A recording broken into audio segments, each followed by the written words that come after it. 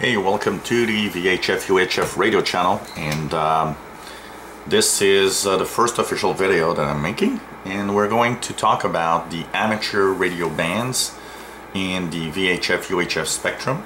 I'm gonna make a separate video of the different amateur radio bands we have.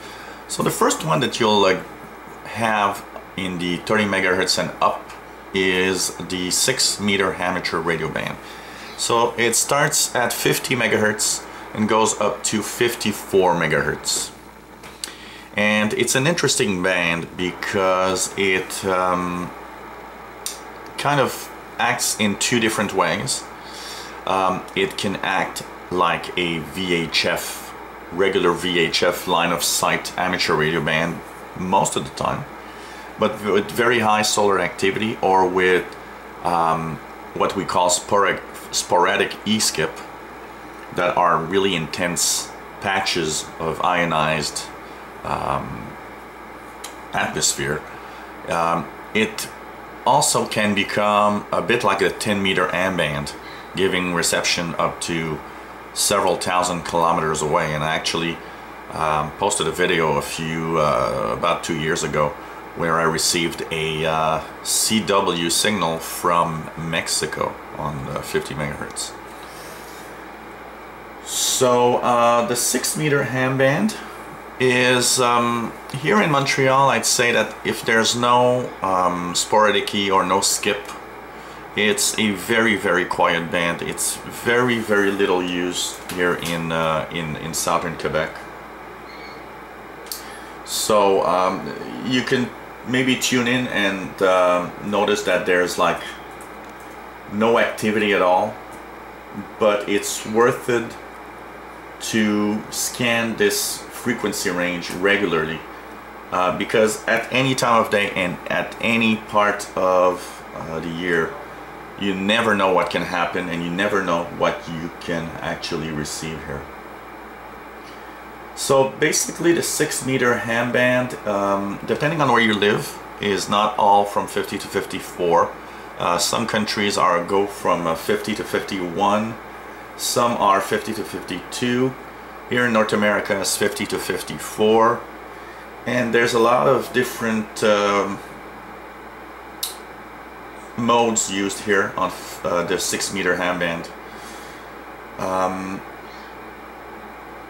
In general, you can check for CW signals on the first part of the band starting at 50 megahertz, so you usually go in CW mode for tuning the band and see if you can hear any signals. One very interesting frequency also for single sideband contacts, in that I've heard many of them. If you tune from about 50.100 to 50.200, this is a part of the band where if sporadic E or some skip from far away happens, this is probably the part you'll hear single sideband signals, and they're all in USB, and they're probably what is the easiest to listen to when there's a skip that's going on and that is actually making signals propagate from far away, because they tend to be weaker sometimes, and the weak signals are the best for upper sideband is the best mode basically for very weak signals. And actually from 50.100 to 50.125 is what we call the DX window. The DX window is where usually faraway stations that want to talk to the other stations very far away will go to and try to make contact.